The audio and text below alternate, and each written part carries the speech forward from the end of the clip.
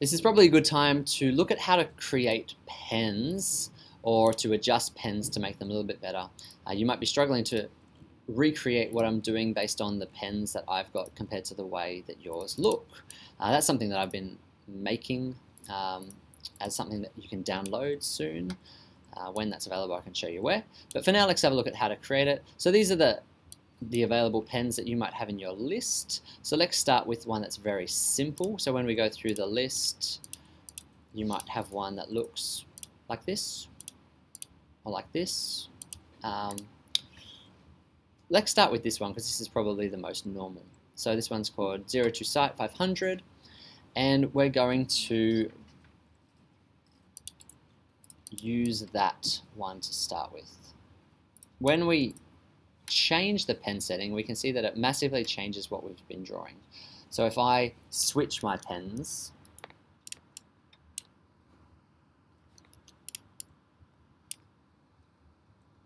back to mine, we see that that automatically changes everything. So it's not like it gives us new pens to draw with, it actually overrides everything that we're working on.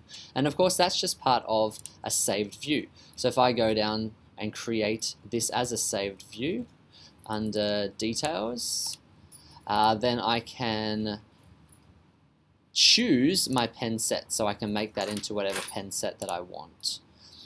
We can edit those by going into our pens and colors. So let's go do that slowly. Options, element attributes, pens and colors. And then we can edit any of these. So let's make this a bit bigger. Let's stretch it out. Again, I'm going to start with one that's called this one and show you how to make yours better. We see some of them have a bigger range than others. This one's fairly small. And what we're going to do is just change this top list. We're not going to change everything. If you had one that was called color, you might find that better, but there's not really a lot of colors in this one either. So let's change this one.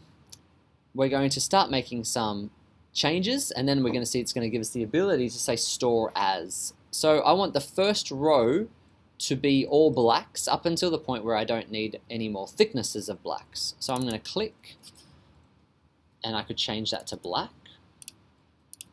There's a few different ways, depending on if you're using a Mac or PC, you have different methods to choose colors. I can just choose black. This is a bit slow to do it one at a time, so let's get fast and just select them all in one go and make them all black in one go like that. Then I'm going to change I'm not going to worry about the name or the description, I'm going to change the pen thickness. So again, I could hold shift and change them all in one go. I don't really want to do that because with pens I want to change them one at a time. Now I'm going to make this one 0.1, 0.2, 0.3, sorry, I didn't change that, 0.2, 0.3. Let's try to do this right. There we go. 0.4, 0.5. Now you might choose different thicknesses, but just for now, this is a really simple way to keep it straightforward. 0.7, 0.8. Do we need a pen that's this thick? Probably not. I've come across sometimes when I do want to have a 1mm thick pen, but it's quite uncommon. 1. Now I don't need anything else to be black.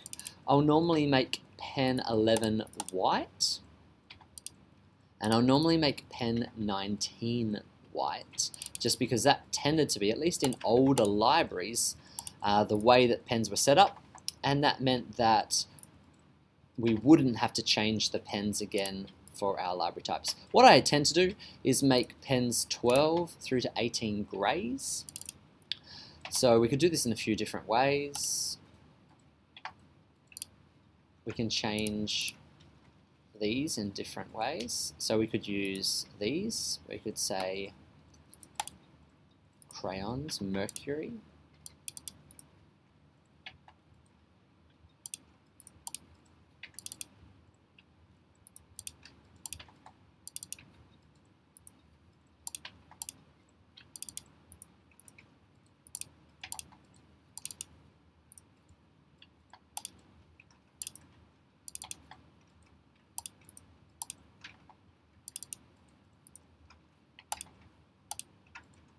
Great.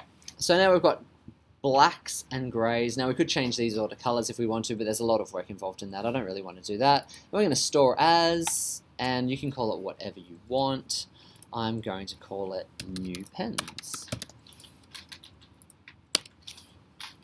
Now what that means is when you go into your settings, you want to make sure that you've got the settings that you've chosen. So once you've created this as a save view, most importantly, view settings, then change the pens to whatever you want it to be. So you could call it new pens.